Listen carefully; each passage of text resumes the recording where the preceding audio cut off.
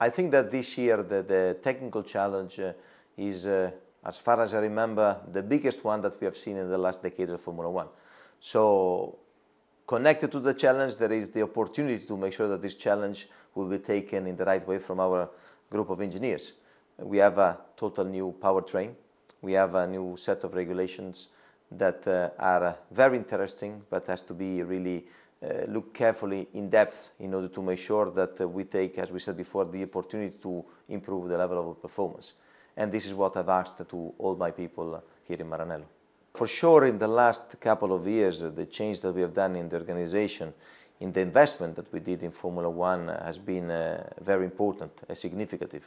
Some of these changes have been more spectacular in terms of names that were known in the Formula One world, some others less, but nevertheless very important for the changes.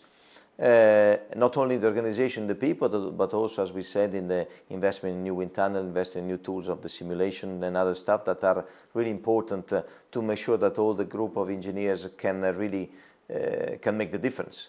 And but we don't have to forget that we need to keep at the highest level the things that were really very good in the past, like the approach on the strategy.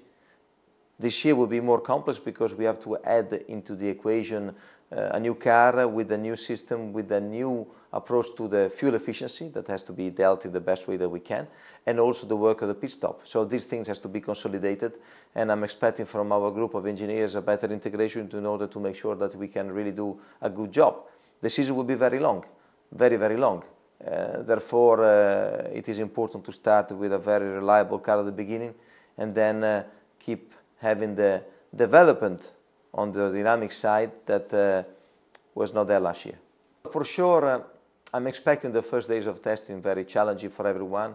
A lot of things to be tested, a lot of things to be checked.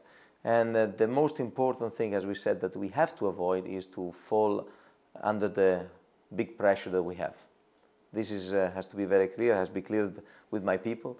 We need to stay very focused on the job. We need to make sure that we do the best jobs that we can, because I would say that the company has given to us and to our group of engineers everything in order to make sure they can do a good job. Therefore, maximum concentration, do not be distracted by the enormous pressure that we have, with the enormous belief that we know what Ferrari represents for us, but also for the world of Formula One. This year, I think, is going to be better than ever. I really do. You've got your drivers, you've got the car, the new regulations.